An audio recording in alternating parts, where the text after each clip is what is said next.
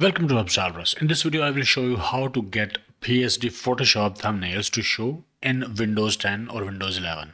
Windows Explorer does not natively show PSD thumbnails. We can use third-party extensions like SageThumbs or Adobe Bridge to view PSD files. To use SageThumbs, go to SageThumbs download page on sourceforge.net, download and install latest version. After that, open folder that contains PSD files.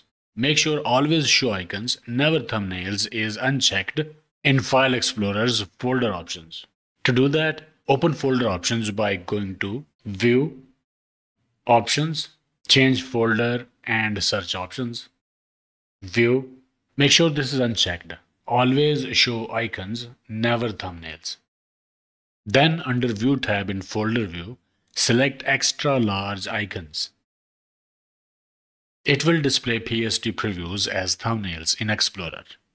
And this is how you can get PSD Photoshop thumbnails to show in Windows.